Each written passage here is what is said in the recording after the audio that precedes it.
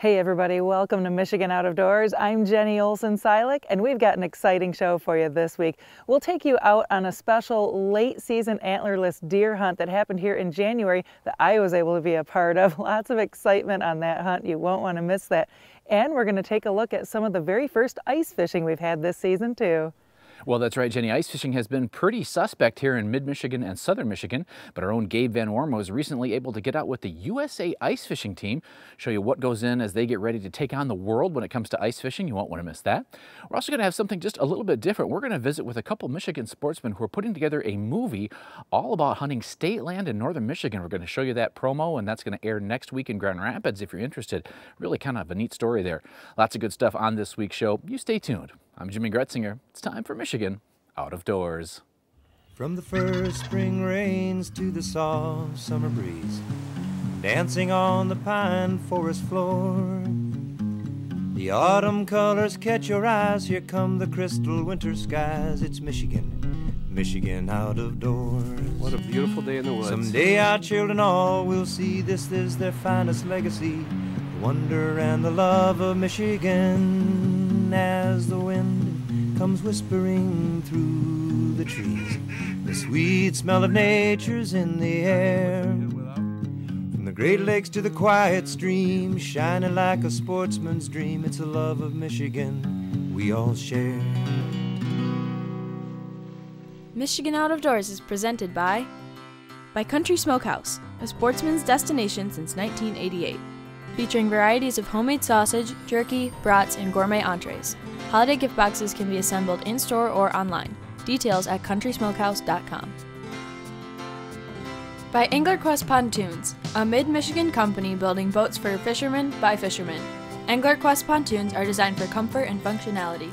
On the web at anglerquestpontoons.com.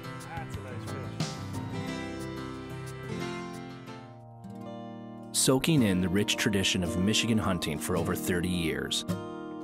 Vanguard is proud to sponsor our friends at Michigan Out of Doors TV.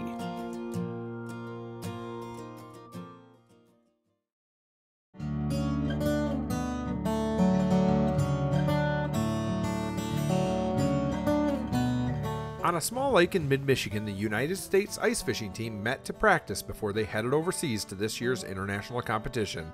Although ice is scarce so far this winter, a back bay had about 3 to 4 inches of good, clear ice. These guys are all excellent ice fishermen, but the competition isn't quite what you'd find here in the U.S. This is why the guys would be doing a friendly competition for practice, but using international rules. Yeah, this is match fishing. Yeah, you select a predetermined area. You don't get, in American competitions, you usually get to fish vast areas of the lake. Here, you got to fish within the boundaries that we select. So sometimes the fish are bigger there, and there's plenty. Sometimes there's hardly none, but it's all equal because everybody gets to fish the same area here. And there's rules about how close you can be. So they got, the 5-meter distance so that they can't come in on this gentleman here, like Larry's got him going here. Sometimes we get select areas where there ain't no fish, and it's, and everybody, there's a whole bunch of people. I've seen it where people got skunked, and only 1 or 2 caught a fish in a zone, I've seen extremely tough fishing, so a minnow can really matter then, So in competition, these guys aren't by themselves out here on the ice? No, they're going to be officials standing around just like Mike's standing here, keeping an eye on everything that's going on. Is it the number of fish, or is it it's going to be weight. But we're just doing a workout here today, and we have to live within the rules and regulations of every state. So the way we do this here is we count them for a couple heats. We're going to do a weight heat in the last heat of the day, but we're not here to kill a bunch of fish, unnecessarily. I can't carry anything, I leave it all behind. Anything I carry out there is going to be scattered. It's got to be attached. Explain those rods you got there. Just a palm rod they're designed for speed fishing and micro fishing, so it just gives you more control and you're closer to the action so you can stick those little fish. And they actually, we do a tournament circuit and they're big on that now for even the big finicky bluegills on pressure. So they turn out, they're getting a little more popular here. So without electronics, how are you working this? I like to fish down to start, find the bottom, and go back up. If I don't get a bite here soon, I'll go to my other hole. During international competition, these guys will not be able to use power augers or electronics. They will have a spotter that helps them know when one area starts to fish better than another. In this heat, the boundary had intentionally been set up in shallow water where the fish were small to simulate the competition they might find. Normally, fish would all be kept and weighed, but in this friendly competition, the first 2 one-hour heats would be for numbers. The last one would be for weight. Competitors can drill as many holes as they want, but can only save 2 holes, one to fish and one to save. Holes have to be marked or else another competitor can use them. The strategy is using the 5 meters that you have to maintain between flags to protect the other holes and keep other people away from you. The key to a lot of spring bobber fishing is getting your jig weighted to the spring. A lot of people don't have them weighted right, and they're actually using too heavy of a spring for the size jig that they're using. What are you looking for? Yeah, a nice bend about like it is right there. A lot of people like to run them straight out, and they miss a lot of bites that way. This fish moved again. Yeah, the orange jig is a 3mm Kodiak. It's just a normal tungsten we use here in the U.S. And then the other two they're like a 2.6 and a 2.4 from overseas. But their tungsten is actually a lot more pure and a lot heavier than our tungsten is, so they can use a lot smaller and get the same weight. So when you're finesse fishing, obviously you're going a lot smaller, and with it being a lot heavier tungsten than our tungsten that we get, we can finesse fish a lot better with the jigs that we get from over there. The cost on a jig over there for one of the ones I just tied on is about $5 a piece. They range anywhere from $3 to, you can buy pure gold ones over there, and I've never heard the exact price, but I've heard rumors that they're as much as $20 to $30 a piece or more, but they're pure gold, and obviously gold's even heavier than the tungsten is, so obviously not something I'd ever use over here, but in world competition that is, you know, if you get a few of them, people do use those. Yeah, usually 7 or 8 guys on the team that travel with the team overseas are from Michigan. You know, some of the best ice fishermen in the country are from Michigan. There's a lot of good fishermen in other states, though. I'm not taking credit for them, but this style, there's, you know, it's very specific. We all kind of grew up combat fishing, if you will. So, you know, it's pin everybody into one zone and see what happens. And you know, everybody, we kind of just wanted to have a big event like this, just where we could throw down world style. And you know, it's a great practice for the guys on the world team. I made the team this year, but I'm actually not going. Some other stuff I got to take care of this year, so I wish the team good luck, but can't make it this year. Veteran of several ice teams and the United States' only individual gold medal winner, Mike Bodecker explains how this international style is so different from anything we see here in the States. Well, it's completely different than what the United States is. It's a whole different mindset. Over there, they're after strictly numbers of fish, and the size don't make any difference over there. In the United States, we have the attitude, well, we have limits here too, but our whole theory is to catch big fish because we like to eat them. They eat their fish over there too, but they don't mind eating everything that they catch. It don't matter if it's 1 inch or 10 inches. But yeah, the whole mindset is different in the United States. We're after quality here, and we have limits too. Overseas, they don't seem to have any limits whatsoever.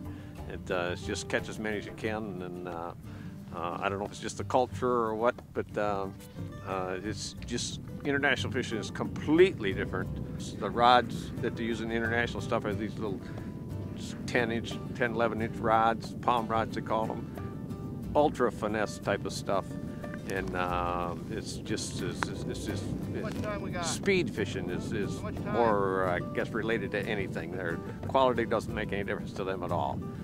Let's see, I've been to Poland, Ukraine, Kazakhstan, Belarus, and in the United States, I fished twice in the United States for the USA team too. So, yeah, it's been I never thought I would travel the world ice fishing.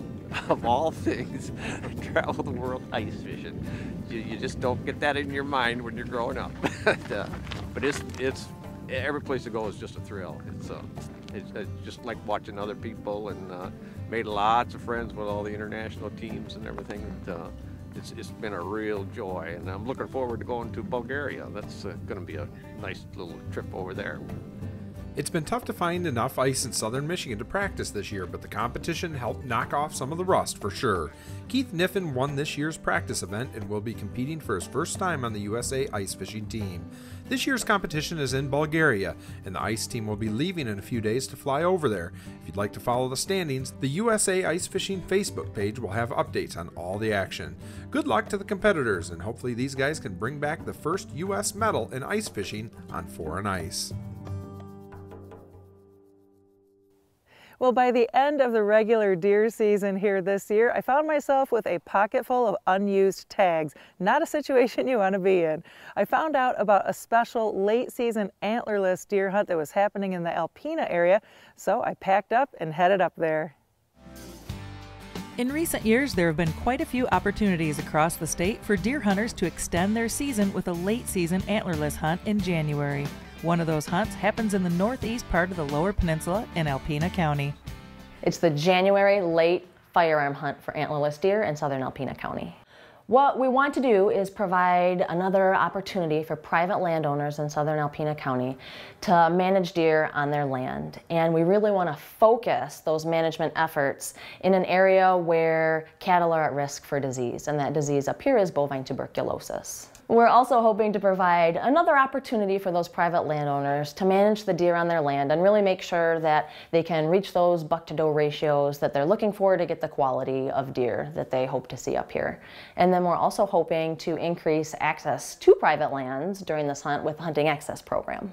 This is the second year we've done this, and it was in the same location last year, so southern Alpena County. So the hunt is January 3rd through 6th and the 10th through the 13th, and any private land south of Highway M32 in Alpena County is available to be hunted. And to make sure that people that aren't from the area can participate in the hunt, the Hunting Access Program has enrolled properties just for those 2 weekends. So 23 properties were enrolled specifically for people to hunt on these 2 weekends. And it was over 2,800 acres that were made available. And that's in addition to the 6 properties that are enrolled year-round. And those properties have about 800 acres. So there's great opportunity for people that aren't from here to come and hunt if they don't have a friend or family property here already. It's a wonderful program. The DNR really steps up with this type of program. It really helps us guys out that want to deer hunt and really don't have a place to hunt, and it's wonderful. Nice. Just wonderful. Any unused tags from DMU 487, so that would be a private land antlerless tag then, or your statewide combo license, can be used during this hunt. As luck would have it, I still had both of my combo tags in my pocket on January 5th, so I hit the road and met up with a couple of good friends who were helping out a local farmer with his deer numbers. And what's happening today? All right, so we're gonna split up and hunt a field. We got a field here that the deer have been coming into. We're right in that late doe season area, so they've been coming in there feeding in the evenings, and hopefully it's a nice day. Hopefully they'll come out a little early and feed, and we can get 1 or 2 does down. All right, so we're breaking up into 2 groups. What are you guys doing? We're gonna go hunt on the edge of a creek down in a cedar swamp and try to catch them on the way to the field. And then you and Sherm, I think, are gonna sit on the field and see if you can get them when they get to the field. Well, Sherm, my camera guy, and I made it out to the blind. This is a Taj Mahal blind in here. We have a beautiful view out front, and the snow is melting. It's a little warm, but we're hoping those deer want to come out for some afternoon food before shooting time's over tonight. So, I'm borrowing your gun. Yes. Sherm insisted I borrow his gun, but what am I shooting? It's a Remington 6.5 Creedmoor. Okay. It's the latest generation, and the field length here is almost 400 yards. So, and I've shot it out to 600. So it'll do the job for you. All right, you got it all dialed in? It's all dialed in. You're ready to go. Okay. And if you miss, you can blame me. Hey, we should put a bullet or 2 in there, probably. Well, that would help. All right, this is going to be comical if nothing else. We've got my husband Matt with Sherm's buddy Ed They're in a pop-up blind in the woods over there by the creek, and they've got another camera. So we'll see what happens. If nothing else, we're gonna have a lot of fun out here. Exactly. It's a beautiful day for hunting. All right. The farmer who let us hunt here is a friend of Ed Bolanowski's and was happy to let us hunt his land and hopefully take a couple of does out of the population. In this field that we were hunting, the farmer wasn't even able to harvest a second cutting of hay this past season due to the high number of deer eating his crop every day. Time was ticking away this afternoon, and with less than a half hour of shooting time left, Sherm and I finally spotted the first few deer of the day. Oh yeah, there's 3 of them out there.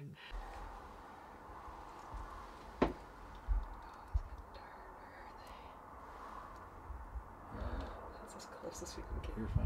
Are they gonna come any closer? Nope. Holy smokes. You got her. How far is that? 398. How far are they? 398 yards. 398. And you think I can shoot out there? I know you got it. Oh. The second one down.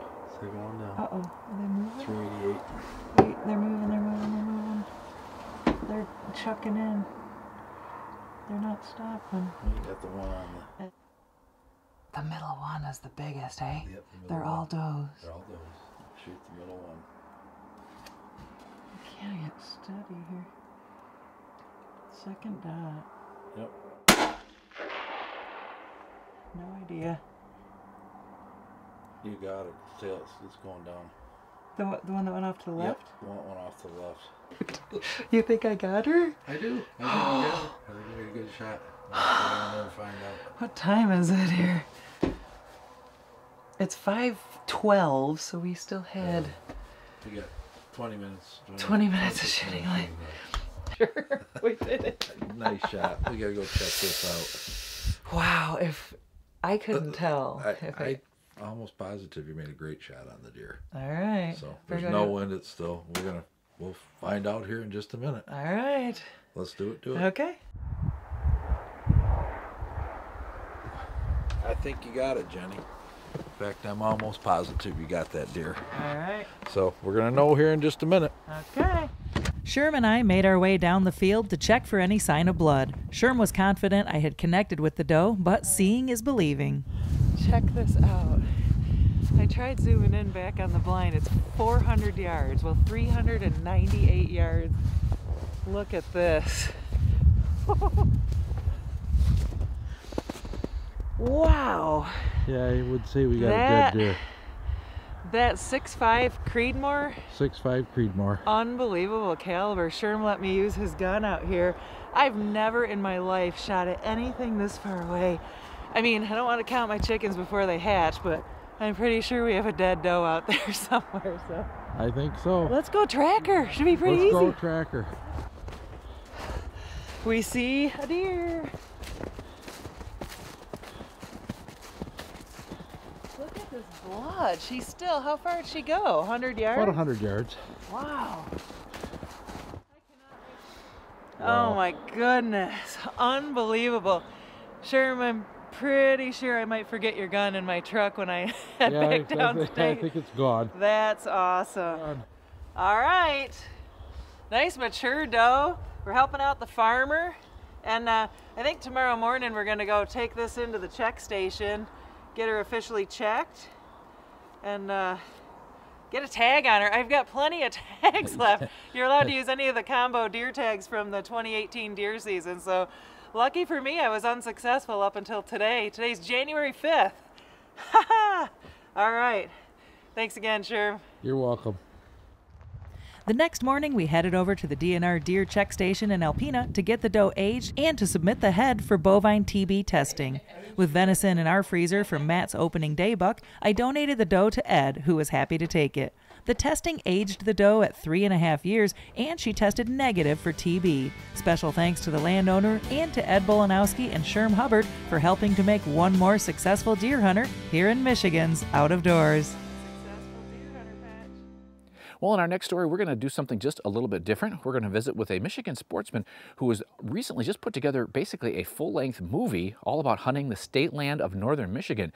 It's going to be a really cool project. We're excited to see it, and we wanted to show you a little bit more about it. I think that it started in a similar manner to how everybody grows up here hunting in Michigan. You know, friends and family, grandparents and my parents got us into it. And my brother and I just had a huge love for deer hunting. And as we got older, we wanted to share that with as many people as possible. And that ultimately kind of led us to this season and this film project. This film does look really interesting, and we were excited to help promote anything that would promote deer hunting, and especially on state land. It's probably one of the hardest things personally that I've ever taken on. I never took a camera into the woods with me before. I've never recorded a deer hunt ever.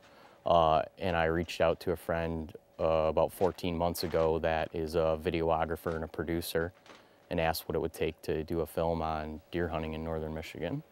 Taking a camera to the woods is never as easy as people think, but to do that with the goal of making a movie can make an already tough task even more difficult. Being that it was my first film project, it was pretty important to me that we actually did go through and harvest the deer to be able to not just show that portion of it, but the stages afterwards I think are important and sometimes missed when people do pieces like this about the friendship and family of shooting a text or a phone call, hey, I got a deer, and meeting up and standing around the buck pole at a traditional deer camp, and I really wanted to showcase part of that. For those of us who have hunted the state land of the Pigeon River State Forest where this film was captured makes this film even more special. That part of our state is a magical place for sure, and this project hopefully will shine a light on the importance of public ground. So we partnered up with a conservation group, the Michigan chapter of Backcountry Hunters and Anglers, which is the sportsman's voice for public lands. They raise awareness for public land conservation, and anytime there's issues you know, at the state or federal level that need to be addressed that sportsmen should be aware of, they're the group that seems to have the you know, the squeakiest wheel that people are listening to. So we partnered with them on the premiere, and that physical premiere will be at a theater Saturday, the evening of January 26th in Grand Rapids. And then after that, we will have a DVD and a 4K download that we will host probably through a link on our website. So with no further ado, here is the trailer for The Forest.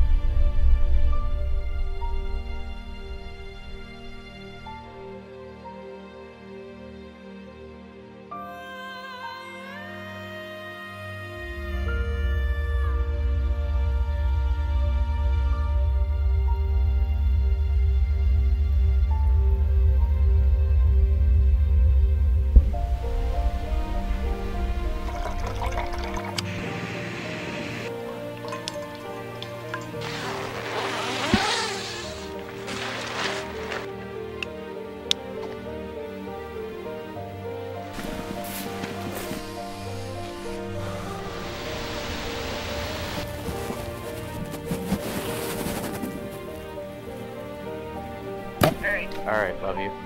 Love you too. Bye.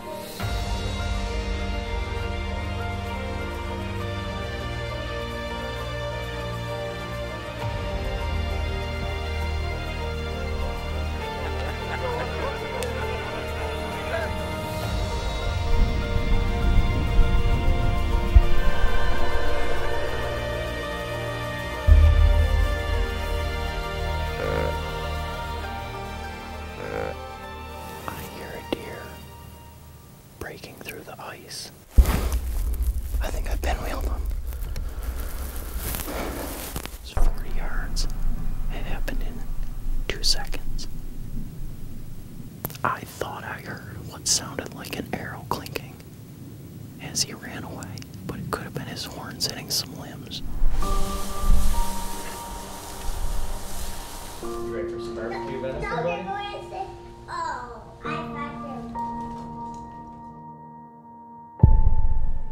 Special thanks to Kevin for spending some time with us and for what looks like a very cool look at what it takes to not only take on the task of hunting deer on state land, but capturing it all and letting folks see all that goes into the adventure and the journey of heading into our forests here in Michigan's Out of Doors.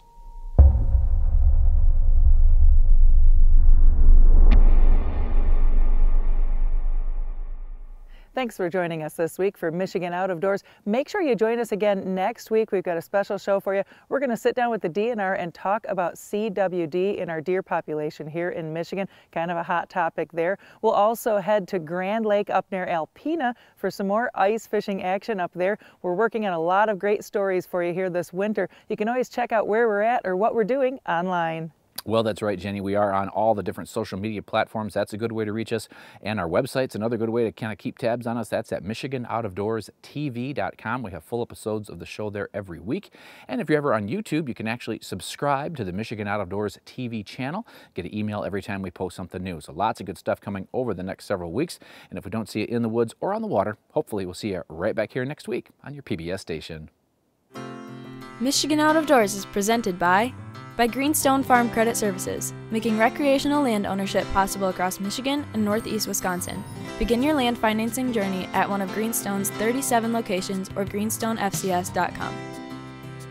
By Pictured Rocks Boat Cruises of Munising, exploring Lake Superior's Pictured Rocks National Lakeshore. With its sandstone cliffs, caves, waterfalls, and lighthouses, Pictured Rocks Boat Cruises on the web at picturedrocks.com. By Showspan, producing consumer shows including Outdoorama February 28th through March 3rd at Novi's Suburban Showplace. The show features tackle, trips, boats, outfitters, wildlife encounters, and of course, Big Buck Night. That's Outdoorama in Novi, February 28th through March 3rd. When I wander far away, a dream stays with me night and day. It's the road that leads to my home state. I am a Michigan man. Changing seasons paint the scene like rainbow trout in a hidden stream. The white-tailed deer in the tall pine trees. I am a Michigan